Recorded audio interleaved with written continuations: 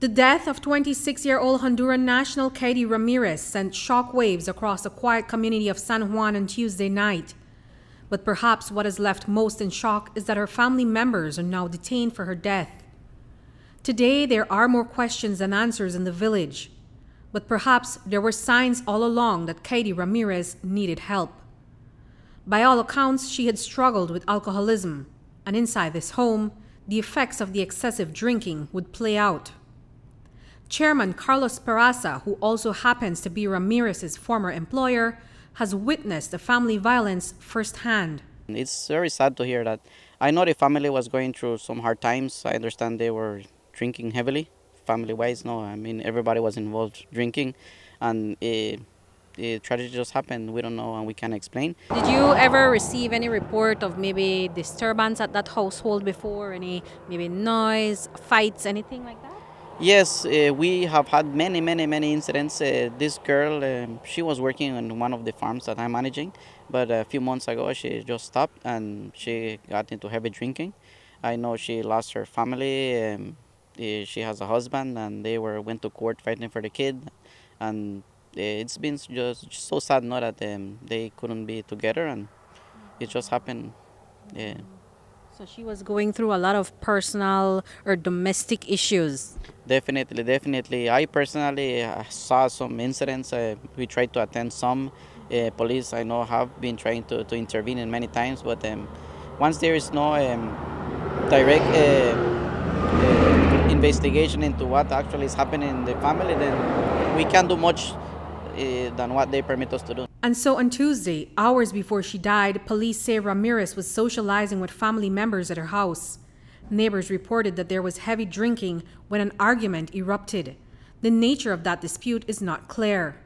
But what we do know is that others at the residence tied up Ramirez to control her when she got into a drunken fit. And in a matter of hours, she was dead. She was at home along with other family members on the set date sometime around 4:30 p.m. when they were socializing, which eventually ended up in a dispute. And as a result, she was restrained by those whom she was socializing with. And at some point, she seemed to be unresponsive, and as a result, she was transported to the Independence Polyclinic, where she was later pronounced dead. Chairman Peraza has known the family for about 10 years since he relocated to San Juan. He says the signs that there was something wrong in the family home started showing months ago. But Ramirez herself has had a long battle with the bottle. He says there were regular disputes at the residence and they tried to help, but those calls of disturbance would end here at the village police station. They've been fighting, arguing, crying one over another, and it just happened that we never thought that it would happen like that. I do hear rumors, that she had some real problems with the drinking, and she couldn't stop drinking. So I understand that she was tied up at some point, but we are not sure about it as well. I know that we outsiders or police can only intervene to a certain point, and then from there, if the family is protecting one another, we can do better than that. Yeah. So they never really gave an official report or press charges or anything like that? No.